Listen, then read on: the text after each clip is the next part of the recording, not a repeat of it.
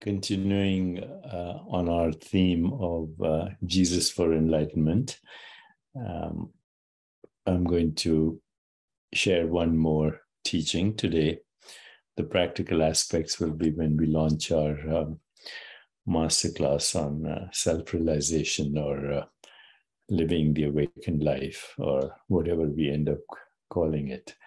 Okay, so this is actually taken from my book, The Third Jesus. Be in the world, but not of it. Applying the teaching. Through detachment, you master both inner and outer reality. So in this case, Jesus is asking for detachment, which isn't the same thing as indifference or passivity. This is an important distinction. You're more than flesh and blood. You are more than the flesh and blood person you see in the mirror, a person created by the world around you. Your actual being has its source in spirit. And through detachment, you shift your allegiance away from the physical world toward the spiritual. Since you're spirit first and individual person second, the world is actually in you and exists in you as sensations, sense perceptions, which are interpretations of sensations, thoughts, memories, and projections. You are more real than the material world and closer to the creative source. Okay, so we have exercises to do this as we'll go through our master classes. But let's examine this one statement: be in the world, but not of it. I explained a little bit. So once again, detachment is not passivity. It is also not non-involvement. It is also not indifference. Detachment simply means being detached from your self-importance, from your self-pity, from your stories, and having the deeper understanding that the context, the meanings, the relationships, and the stories that we call karma, and we're attached to them, which recycle as almost a cognitive and perceptual constraint or prison or lens or limitation or belief. Karma is always considered a bondage. And why is it considered a bondage?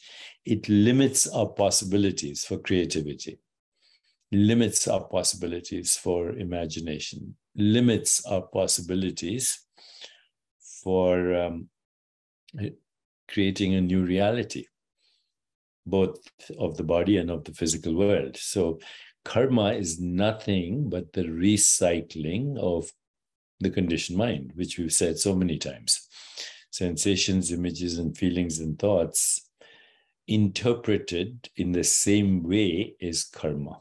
So karma is the past. It's the history of the past, determines the situations, circumstances, events of the present, but how we interpret them is a function of a deeper reality.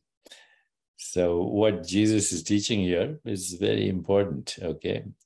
So when you detach means simply, then we take the stand as witnessing awareness. I am the witnessing awareness in which sensations, sense perceptions, images, feelings, thoughts come and go. And the world and the body are a reflection of that. A reflection of that. Reflection doesn't mean that they are caused by that. Just like a mirror doesn't actually do anything but reflect what's happening, so too, the mirror of awareness, when you take a stand, I'm witnessing awareness, then it reflects your particular state of consciousness, which you experience as sensations, sense perceptions, images, feelings, and thoughts, and how you interpret it, the context, the meaning, the relationships, the story. That's all karma. It's the past, the prison of the known.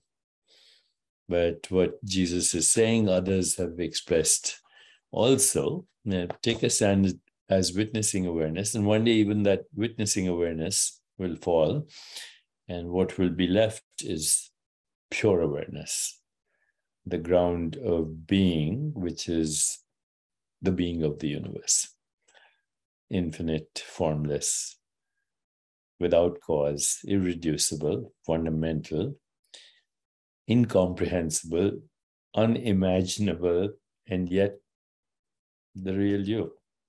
That's the mystery of you.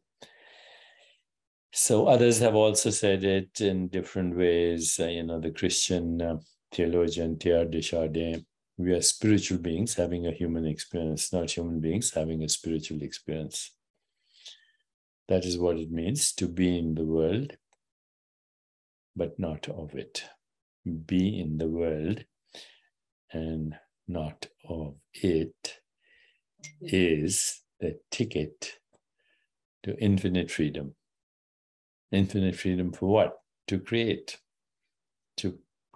personal and even collective reality. The world may not shift, but the world you live in will have shifted. So we'll be doing exercises on this and meditations and reflections as well. Thank you and have a wonderful day.